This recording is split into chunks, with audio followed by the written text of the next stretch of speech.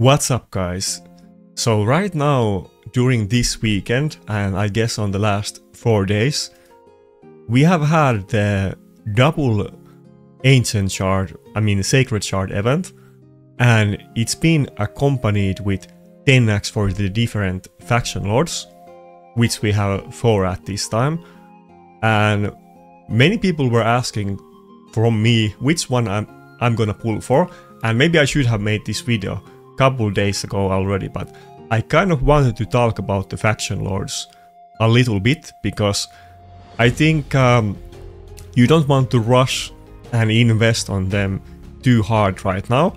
They might even, some people are like over investing on them, trying to get them, and some people are super black-pilled about them, that they are useless. I think some of the later ones might be better, who knows, we'll talk about it, but I'm not gonna pull on this event. I'll just save my shards for later.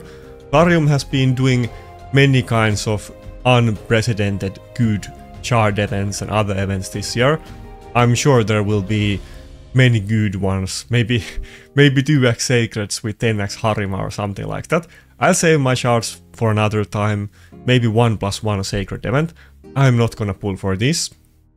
But it's not that big deal, you can totally pull on this event. I mean, the chances of getting that specific champion still isn't that high, but if you do get one of them, I don't really think you will use any of them right now. And let's actually quickly look at some of them and talk about them a little bit. Paina is actually interesting one, because when he was released, I had made video like instantly that, oh my god, he's gonna be super good, but then some other people corrected me that her A2 actually doesn't work as well as I thought, but it had this increasing, interesting effect that if the target of this skill is not a champion, resets the cooldown of all of the target's skills. This skill's cooldown cannot be decreased, and originally I thought, as some other people did, that this means that she cannot be locked out and she can reset the cooldowns of an ally. That would have made her good, even like despite even for non-faction allies, let's say. And overall I would say that, like, if we don't think about the lord bonuses, all of the current faction lords are good. None of them are crazy though. Probably still the best one would of course be Aislinn. And when Aislinn was originally released, people were super scared about him and very hyped, because for the obvious reasons that he's in the same faction as Taras and Marichka, and you basically need to have a full team of that faction to make most out of the faction lord bonuses. But actually what ended up happening is that nobody really used Aislinn. There was maybe a couple people that finished top 30 using Aislinn on the first couple of weeks after his release, but actually he didn't end up being used pretty much at all in Arena. For obvious reasons, basically zero use in live Arena, because it's practically impossible to get a full team of one specific faction. Even if there was that many good champions in that faction and you had all of them, chances are that some of them would be banned or picked by the enemy team, or they just wouldn't be good in that matchup. But that kind of makes these faction lords actually pretty hard to use, and I think people need to approach them from a different perspective that they are doing it right now. Some of these faction lords, for instance, might not be good for Arena, but maybe they can be super good at Hydra or something else. But I think the most important part about the faction lords, of course, how good their skills are is big deal, and they need to be very good as well to like make it worth using. But the biggest factor actually is that they need to be on the right faction, that you can actually build a team around them, and that would mean that you need to have not only 3 good champions in that faction, but 3 champions that work well together and work in the same content. So they need to have some strong synergy. And out of the current 4 existing factions that have a faction lord, basically, and of course we can get new champions on these factions and so on, but basically the only one that had some potential really was Bannerlords with Taras and Mariska, and maybe you could have slapped in a support, maybe Rackling or something as the fourth, but there was a little bit more potential here. If we look at the other factions, like High Elves for instance, the Final actually had some very interesting bonuses on the faction ally bonus. Allies deal 25% more damage when attacking out of their active turn, whenever a buff is removed or stolen from an ally, or when it expires, fills their turn meter by 10%. Allies will ignore 5% of target's defense for each buff on them. All of these sound very good if they were universal passive abilities, but because they are restricted that you have to have a team of High Elves, it actually makes Final a complete trash, and there's not good enough champions to be used here. Obviously there's no top tier nuker on High Elves, and even outside of that there's Galatir and Arbiter, and both of them are like revivers and supports. You would need a good nuker and some kind of defensive or utility champion to make a team. But that is the issue, you really need to have some synergy and specific champions in that faction to make a team. And yeah, I wouldn't go for any of these right now, who knows what will happen with them. But the biggest part here that we need to think about, if you want to think about this in the long term, and like I said, maybe there is a faction, maybe some of you more PvE focused minds, maybe you will instantly, now that you think about this, maybe there's a faction that might have potential for a good PvE team if we get a good Lord there. And obviously they are consciously trying to make the Lord champions work with the other champions in that faction, so I think there's a good chance that you might find some of those synergies later on. But right now we're basically going in order that the factions are listed. I don't know if that's gonna be the way that they're doing it like the entire time, but we know that Plarium is pretty I can't say that word, meticulous, you know what I mean. They are pretty they have thought about this long time ahead, and I'm sure all of the faction lords are already completed and they are just waiting for the right time and order to release them. And I don't have any inside leaks about the factions, the champions and so on, but I'm sure they are already like all done, most likely, because that's how it has been before, based on some other leaks that we had in the past. Like famously Harima was leaked like 2 years before her release, and the kit was the exact same. So here is the future factions where we might get lords, and now you need to think about that. Is there some faction with some kind of synergy for Arena or maybe Hydra or some other endgame content? If we quickly glance at this, and like I said, I'm not a PvE expert, so I can easily miss things, and maybe some of the new primals will open some options. Well, if I just got to the chase, the two ones that I'm really looking forward is Undead and Night Revenant, and of course that's still assuming that the faction lord is actually good, but I think those two factions have potential for obvious reasons. But yeah, Lizardmen, right now I don't think so. There's not too many popular Lizardmen champions. I mean, Lazarus is really the only one used in PvP.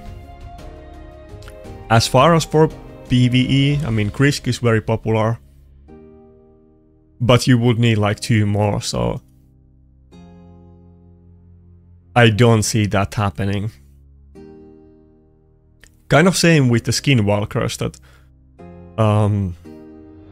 what's his name? I always forget. Oh, Razelwarg, he's pretty popular. He sees some use in Fire Knight and Hydra. I think I can't recall these champion skills, but I think the Chicken is also some kind of PvE champion. Maybe there's some possibility to make a Hydra team or something here with new faction lord, maybe with Marius, but not something obvious that I clearly can see that there's a potential for a top team here. Okay, then we got orcs, and I think it's kind of the same for orcs. I mean, there really isn't a single orc champion right now that is top of the meta on anything. I mean, Warlord is great, but there's other lockout champions, and if you have him, you're gonna use him, but if you have Grixia or Galatir, you're definitely not gonna be using Warlord as much as you used to.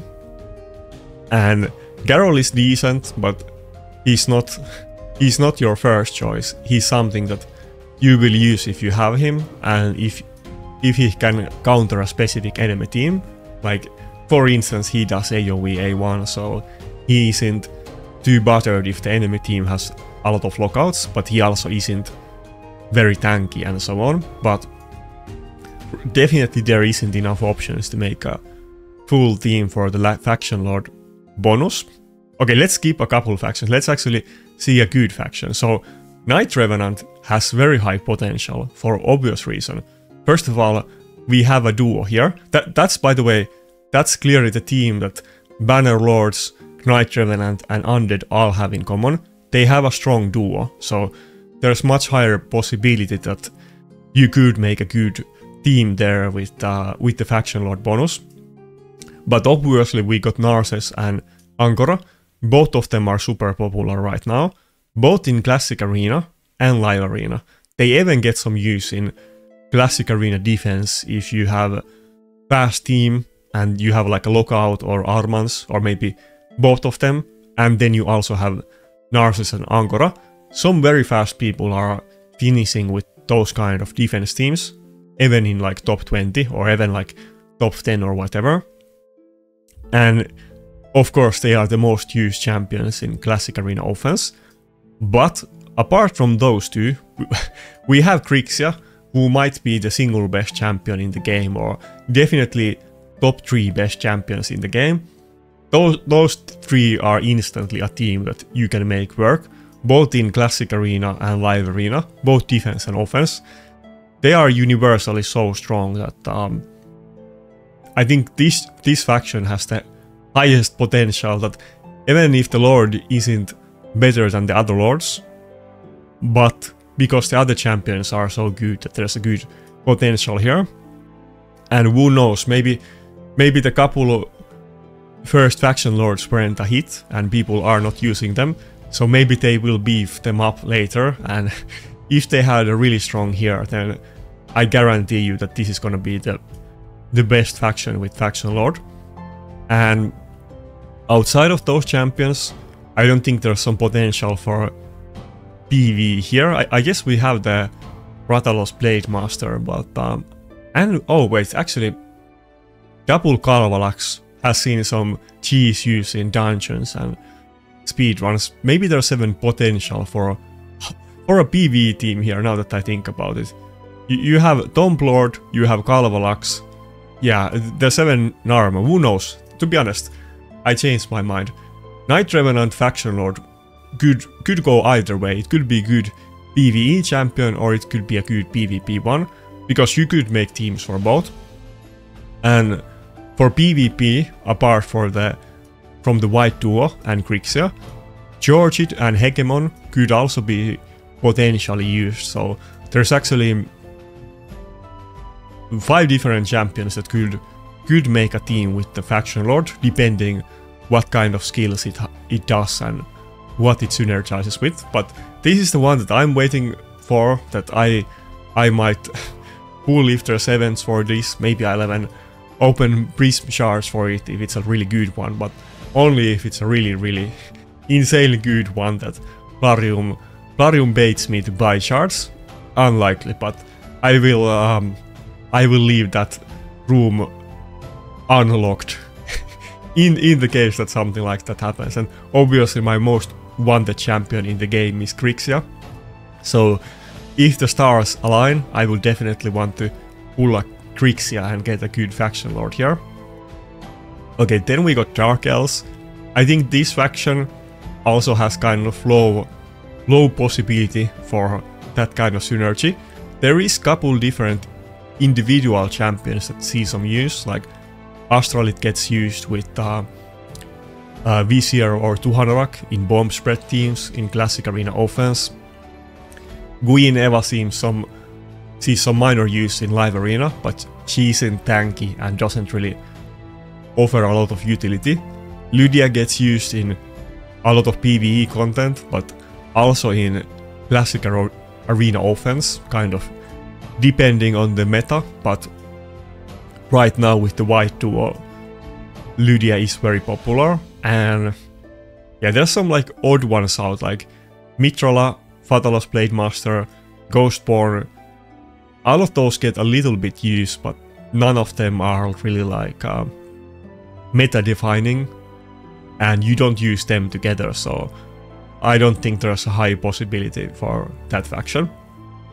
But then we get to the Undead, and the obvious one here is that you have both Siphi and Rotos, and Siphi is, I would say, the best reviver in this game. I guess you can maybe debate that a little bit with Galatir, but they kind of do a little bit different roles, and Siphi's revive with turn meter kind of makes him a more potent one as a reviver, even though you could argue that Galatir is probably the best champion in the game. It's gonna be either Galatir or Grixia, but Siphi could even be debated, to be honest. So, but these two are very good. Rotos isn't super meta right now in Classic Arena because Harima and UDK and so on, but maybe there would be a Faction Lord bonus that might be able to deal with UDK or some other way. Maybe a Faction Lord could ignore enemy passives if you have 3 undeads. And maybe there's some other mechanic. Maybe we can get a new blessing or something like that. If there's just some way to counter UDK and Harima passives, and because they are both passives, there's a good chance that something that would counter one of them would also counter the other one. So if you could counter them, Rotos could make a comeback in... And by comeback I mean that Rotos is great right now, but he could be top tier, meta defining again. And outside of these two, you would need one more, but there's the obvious one, UDK, one of the most popular champions right now in Classic Arena defense, but also very potent in offense if enemy is using something like UDK, and very popular in Live Arena as well, just in general to counter single target nukers like Rotos and Wukong, but even something like Siphi A1. And it's also just great for your own Wukong to proc the passive and keep it alive. And outside of those 3 that are the clear number 1 choices, but Badel, Necret, those could have some potential use for PvP on certain situations, so I wouldn't rule them out. As far as Calamitus goes, I think he's some kind of PvE champion. I think he's like good for Hydra, and I have this tendency that I have like, you know, those blindfolds that the racetrack horses have. I have those on, and when there's a PvE champion, it's above my pay grade, and I don't do hundreds of trillions of Hydra damage, so I kind of tune out. But I know he's good for PvE or Hydra, and obviously Siphi is great at everything. Even Badel sees some use on Hydra because of his passive, so it's actually totally possible that you could even have a good PvE team with the Faction Lord bonus here. Because like I said, it isn't just about the Faction Lord, how good skills he has, but you need to have 3 champions other than him from the same faction, and they need to have skills that work together in a team for a specific purpose. So that's why I'm saying that I'm thinking about the PvE team and PvP team for these different factions. And then what do we have left? Okay, on Demon Spawn, it's a little bit out of the season. Duchess is kind of hard countered by Narses A2, ignoring passives. And the other ones too, like Initve, Helicat, Kaimar, none of these are super meta right now. There's a bunch of individual champions that has seen some use in the past, so I wouldn't completely rule it out. Maybe if there was some insane faction lord, maybe you could make a PvP team out of this, but I wouldn't hold my hopes up for Demon Spawn. Okay, 3 more. So on Dars, kind of similar, maybe a little bit higher potential here, because there's obviously kind of in the same vein that there's a bunch of champions that do get used a little bit. None of them are insanely meta-defining, but they are actually pretty good. I mean, for PvE, we have 2 great nukers, Gnut and Acresia. Obviously those get used a lot in PvE. Brogni does get used a little bit, not as much as before, but those champions have potential for PvE. Even Mauli is kind of good because she can taunt the Hydra heads and she feels the turn meter of your team with her passive and is a reviver, so I wouldn't even rule out a possibility of Darth Hydra team or some other kind of PvE team. Like that totally could happen. I can see that happening. And of course we have Tranda, so there is that. You have 3 strong nukers. Maybe if there was some kind of like Gnut, Acresia and Tranda, I didn't mean Tormin. Maybe there's some kind of passive ability that would increase your team damage. Maybe you would use all 3 of them, or maybe 2 out of those 3, depending on the boss or the content. Maybe there's a possibility for a top tier meta-defining game-breaking Hydra team or something like that. I could see that totally happening. Now, outside of that, Tormin gets a little bit used in Live Arena, not much. Joffred, I would say, is actually pretty good in Live Arena. One of the underrated champions for PvP. I need to make a video about the most underrated champions for Live Arena, but Joffred probably would be rank 1 on that list. He's actually an insane champion, but he's good for PvP. Tormin sometimes almost okay. I don't think there's the ingredients for a PvP team here, but maybe a PvE team. Frolny is okay, but he's not the primal champion that you want to pull, and you're gonna be disappointed if you get him instead of Grixia, even though there's of course worse primals to get. Okay, Shadowkin is an interesting one. There's a bunch of great supports here, and we kind of need a faction lord nuker actually, is what I'm feeling. But you have Yumeko and Shuchen. Both of them are incredibly popular in both PvE and PvP content. I mean, you use both of them in the Tranda team for Hydra, and you also use both of them in speed teams in Classic Arena offense. And basically you just need one more champion plus the faction lord for a team. So there's a very, very high possibility to make a team here. We also got Mikage. Also she is good in both PvE and PvP. And same with Harima. Good. She also gets used in Hydra, and obviously one of the best champions in the game for PvP. There's so many options here. Even Ninja is kind of okay. Lady Kimi as well for PvE. I think there's a good possibility that you could make Shadowkin team. So this is one that I would look out for as well. But as you can see, Harima, Yumeko, Shuchen, I don't have any of those champions, so probably not a team for me. But if they make an insane faction lord here, probably some other people will definitely use it, and I will hate the champion.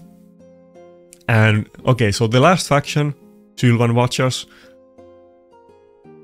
I don't see it. I mean, there's basically a bunch of supports and no nuker here, and the supports are okay, but there's nothing meta defining. Like Eostrid Glycad, Padrake, Emic, all of them are good, but not like not the best champions. It's not like Chu Chen or Trunda for Hydra or something like that. And our base is good for PvP, but not the best one. Something that I would definitely use though, but maybe there's potential for a PvE team here, but you would have to have an incredibly strong nuker that is pretty much the only nuker in your team or something like that. Even the White Dryad Naya could be good on Hydra. Yeah, I would put this faction as a low maybe, that there's some potential. Of course, there's a couple good champions, and if they release some new ones, that could totally happen to any faction, of course, but I don't deem this champion as the one with the highest potential. But yeah, that's basically, I kind of wanted to go through all of them. That's why I didn't want to go through the skills of all the current faction lord champions, because I knew that it was gonna take a little bit time and I wanted to go through all of the factions. But basically, as you can see, the point in nutshell on my video is that right now none of them are being used. I would be shocked, honestly, if none of the faction lords ended up being meta, because they are clearly making them very strong on purpose. But right now, the existing ones didn't hit the mark, they missed the mark. But there's so many factions left, and knowing Plarium, they might make the latter ones extra strong, just because the first few ones weren't being used, so I wouldn't rule it out. I think almost certainly one of the faction lords is gonna be insanely meta, and probably the top ones that I will point out from the future ones would be Night Revenant, Undead, maybe Shadowkin and Jars. I think those are the ones that I see could make an insane team. And if we go by the team order, it's gonna take a while until we get there, because those are gonna be the final factions. But yeah, that's a long way to say that I'm not gonna pull any shards today. Not that I'm gonna save all of my massive amount of 11 sacreds to the whatever undead faction lord summoning event in 3 years.